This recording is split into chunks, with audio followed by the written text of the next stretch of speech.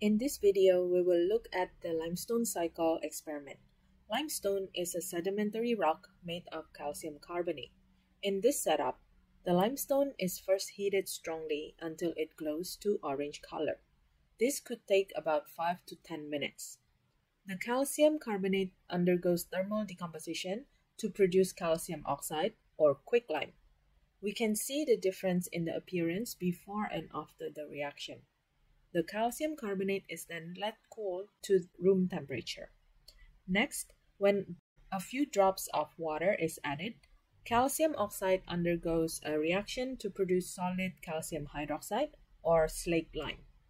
This reaction is exothermic and we can see steam as an evidence of the heat released. Calcium hydroxide is slightly soluble. When we take some of it, dissolve it in water, and filter the mixture, we get calcium hydroxide solution or limewater. Finally, when carbon dioxide is blown into it, the solution turns cloudy due to the formation of solid calcium carbonate. Here are the full reactions in the limestone cycle.